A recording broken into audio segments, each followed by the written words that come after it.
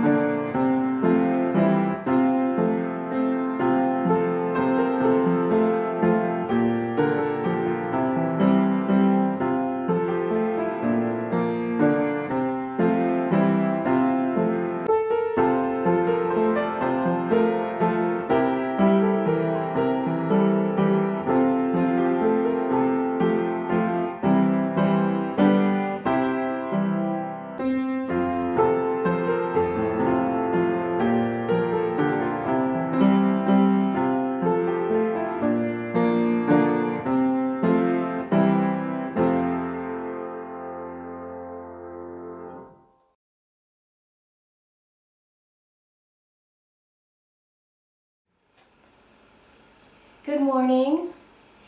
We're reading out of Psalm 76 today. In Judah God is known, whose name is great in Israel, whose abode has been established in Salem, whose dwelling place is in Zion. There God broke the flashing arrows, the shield, the sword, and the weapons of war.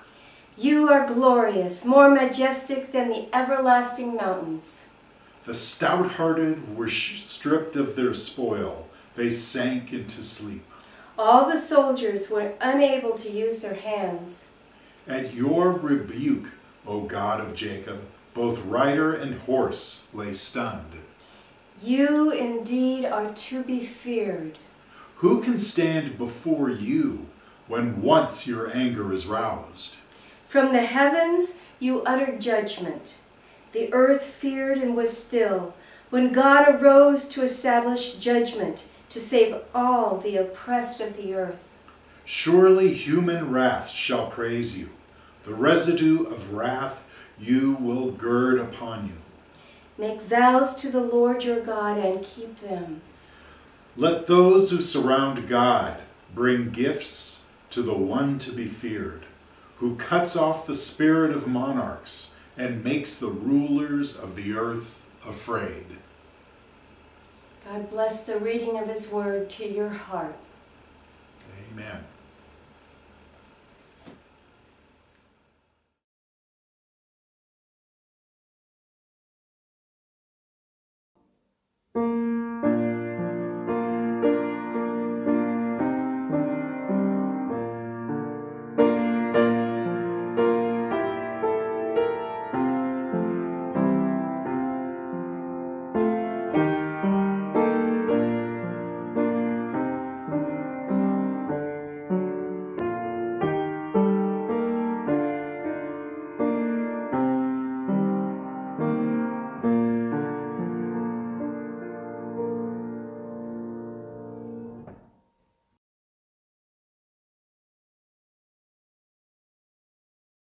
parable of the talents.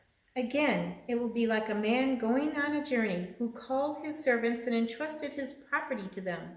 To one he gave 5 talents of money, to another 2 talents, and to another 1 talent, each according to his ability. Then he went on his journey. The man who had received the 5 talents went at once and put his money to work and gained 5 more. So also the one with the 2 talents gained 2 more. But the man who had received the 1 talent went off, dug a hole in the ground, and hid his master's money. After a long time, the master of those servants returned and settled accounts with them. The man who had received the 5 talents brought the other 5. Master, he said, you entrusted me with 5 talents. See, I have gained 5 more. His master replied, well done and good and faithful servant. And you have been faithful with a few things. I will put you in charge of many things. Come and share your master's happiness. The man with the 2 talents also came. Master, he said, you entrusted me with 2 talents. See, I have gained 2 more. His master replied, well done, good and faithful servant. You have been faithful with a few things. I will put you in charge of many things. Come and share your master's happiness. Then the man who had received the 1 talent came. Master, he said, I knew you are a hard man, harvesting where you have not sown, gathering where you have not scattered seed. So I was afraid and went out and hid your talent in the ground. See, here is what belongs to you. His master replied, you wicked, lazy servant. So you knew that I harvest where I have not sown and gathered where I have not scattered seed? Well then, you should have put my money on deposit with the bankers, so that when I returned, I would have received it back with interest. Take the talent from him and give it to one who has the 10 talents. For everyone who has will be given more, and he will have an abundance. Whoever does not have, even what he has will be taken from him. And throw that worthless servant outside into the darkness. There will be weeping and gnashing of teeth.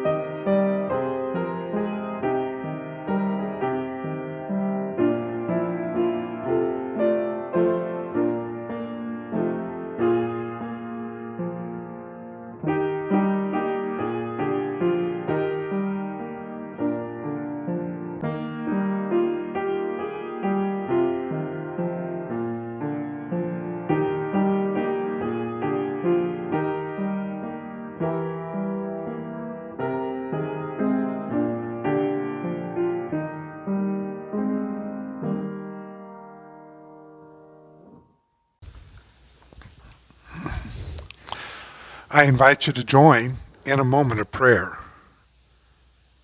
Dear Lord, may all of our thoughts and our feelings, the meditations of our minds and of our hearts, and the words of my mouth be acceptable in your sight, O Lord, our rock and our Redeemer. Amen.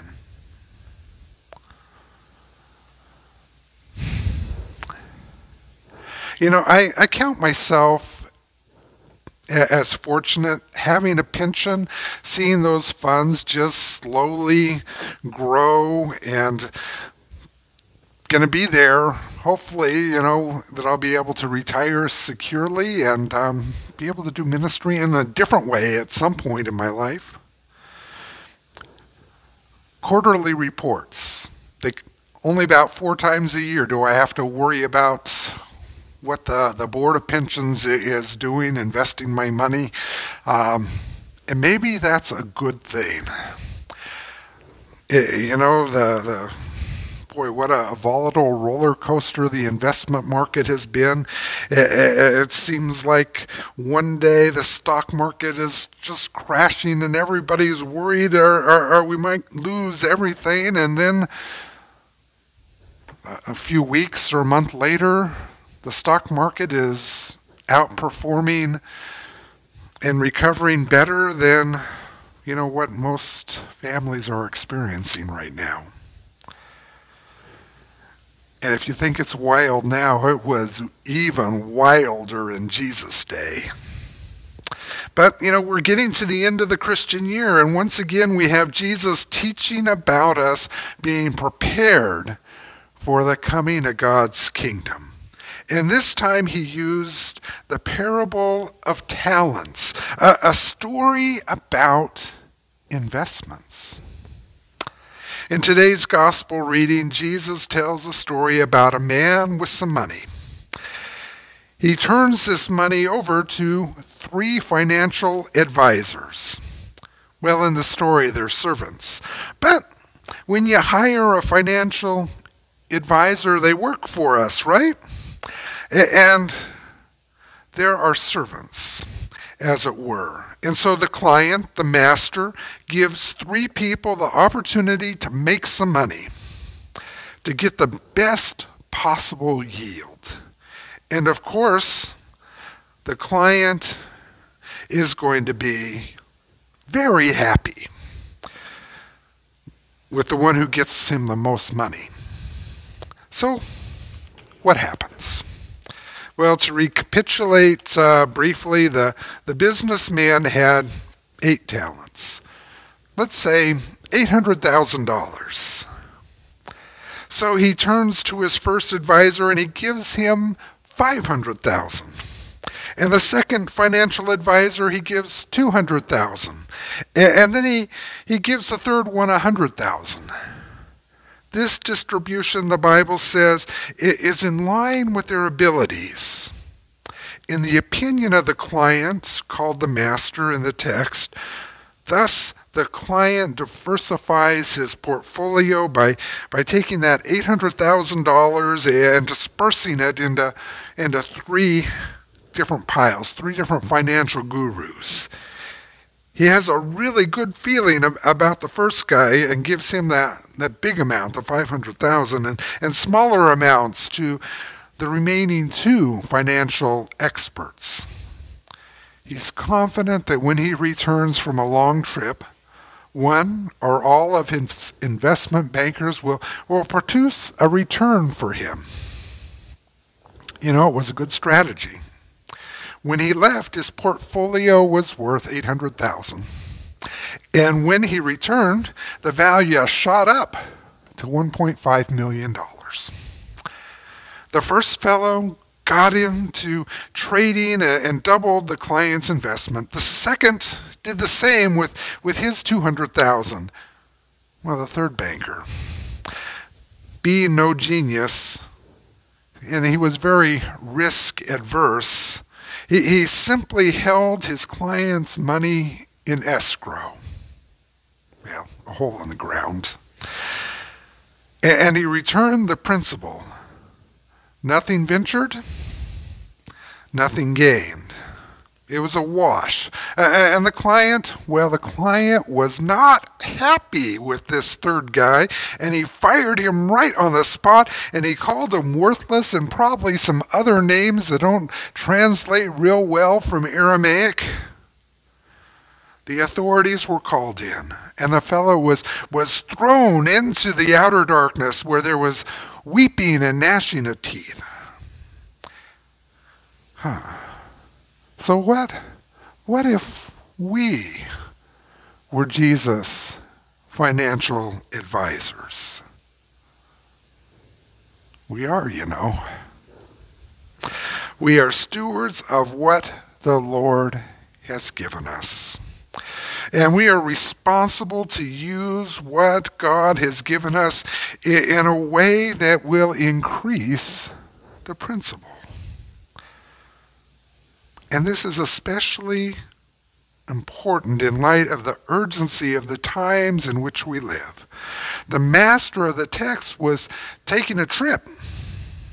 This was crucial information, and Jesus knew that likewise, well, he was going on a trip. And someday, God the Father would send him back, and there would be a settling of accounts. And this is why the story, the first two advisors, servants, traded the master's talents immediately. They didn't want to get caught empty-handed when the master returned. It could be just any time. And their wisdom was richly rewarded. What's that look like today? The stories told about a team of engineers who worked for Thomas Edison in his laboratory in Menlo Park, New Jersey. For many months, they pursued a line of research that ultimately led nowhere. It started out promising, but then it just turned into a blind alley. In fear and trembling, they went to see the boss, just to go confess their failure. And Edison surprised them and congratulated them. True, they had come up with no useful invention, but they had increased the scope of human knowledge. They'd eliminated possibilities that would in the future allow others to direct their own efforts more effectively. And most of all, they fulfilled their assignment. They had not buried their talent in the ground. They had risked much in the quest for great reward. You know, the problem with playing it safe is all too often that means we're just not playing at all. We just put ourselves on the sideline. You know, the call goes out in the church for people to pitch in and to help in some way, and either financially or by exercising our spiritual gifts. And too often that voice of caution in our head wins out, and we listen to, oh, not me. Oh, I couldn't do that. Or there's the other popular variation, not now. It's just not the right time. And always to these show-stopping objections, there are just two simple questions. If not me, who? If not now, when? John Ortberg, in his book, I love the title of this, is If You Want to Walk on Water, You Have to Get Out of the Boat. He goes on to reflect. Fear and growth go together like macaroni and cheese. It's a package deal. The decision to grow always involves a choice between risk and comfort. And that means to be a follower of Jesus, you must renounce comfort as the ultimate value of your life. And, you know, that's sobering news to most of us because, you know, we're kind of into comfort. Think of all the things in life we miss out on because we are afraid. We don't trust God's goodness, God's promises. Think of all the opportunities that we could invest with our God-given talents, opportunities if we were just bold enough to base our goals and our priorities on God's promises instead of our own security. You may have heard of Amy Purdy. She was just a typical 19-year-old with a bright future, and she came early from work. She came home and wasn't feeling well. She thought she had the flu. She woke up from her nap, and her hands and her feet were numb, and they were purple. Her blood pressure began failing. She was rushed to the hospital in cardiac arrest. Amy had contracted what was often a fatal form of meningitis. And the nurse who was attempting to put the IV in her arm, she could be overheard saying, "Well, Amy only had a few hours to live." When Amy awoke from a coma, her doctor explained that in order to save her life, they were going to have to amputate both her legs below the knees. Imagine being 19 and having your life suddenly and radically altered by something outside your control. We went through a slower process of life-changing scenario with Jamie. Not maybe a few years younger than Amy. And we all have these moments where they come on gradually or suddenly. And fear, isn't that the natural response when we're losing control of our situations? But Amy faced her new life with determination. She wasn't going to give up, even with no legs below the knees. She tried to return to snowboarding. It's one of her favorite hobbies. But, she just couldn't get the prosthetic legs to fit that would allow her to snowboard very well. So Amy did a lot of research and partnered with a doctor who provided her with prosthetic legs and created new prosthetic legs that were designed to snowboard. And she became the first woman to win a bronze medal in the Paralympic Games. Amy Purdy and her husband also founded Adaptive Action Sports, an organization that helps athletes with disabilities to participate in the sports that they love. Amy even competed on Dancing with the Stars, and she has had the opportunity to share her story on television and at major speaking engagements. Amy says that when she lost her legs, she had 3 goals.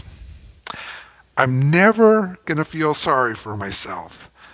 I'm going to snowboard again, and that whenever I figure this out, I want to help other people do the same.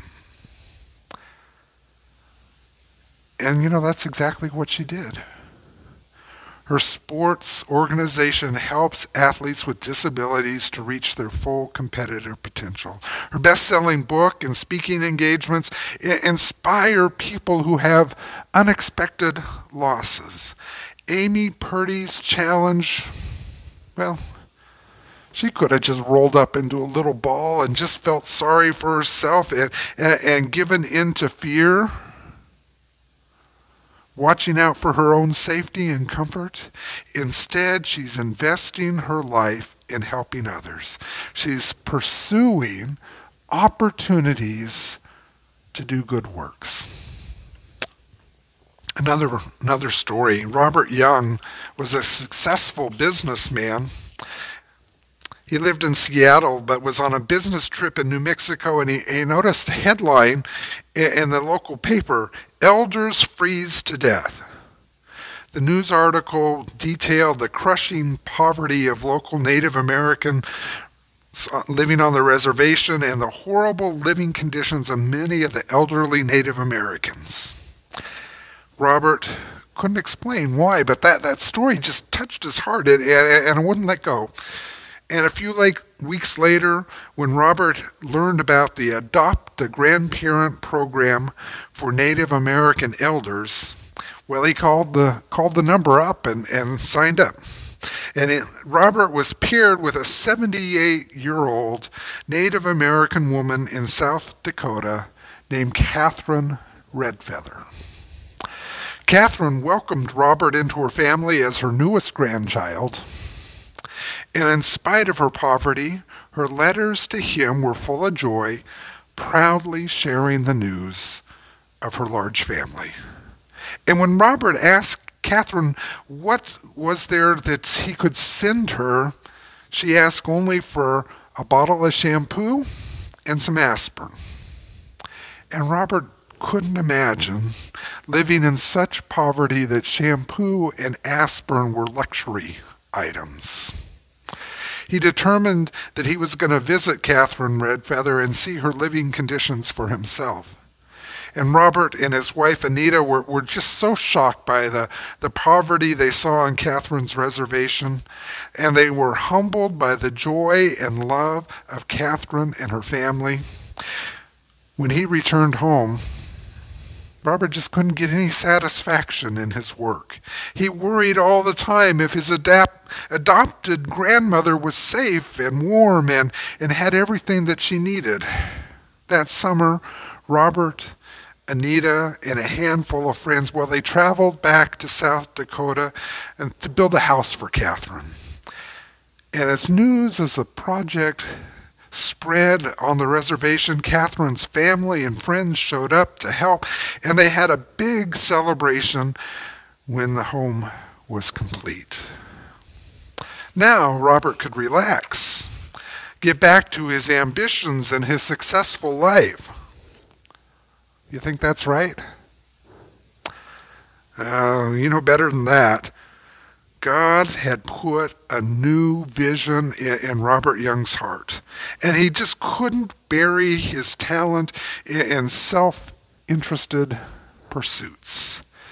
After a lot of research and thought, Robert Young, he sold his half of his successful business, and he and Anita moved to Bozeman, Montana, and they started Red Feather Development Group to provide affordable, secure housing for Native Americans.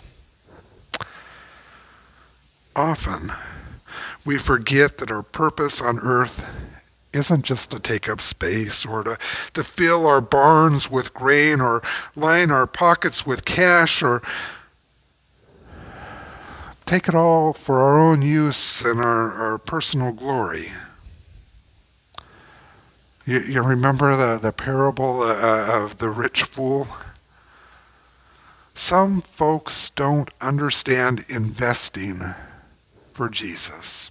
Others, like Amy and Robert, they've gotten it and they've done it very well. The Bible says that we should take time to worship with others. Love our neighbors. In other words, invest in people. Focus on our spiritual gifts. Be kind and helpful and demonstrate hospitality. Boy, doesn't that sound like a good investment plan? Five simple points. So, it's time for a checkup. How are you doing? Investing what God has given you. Amen.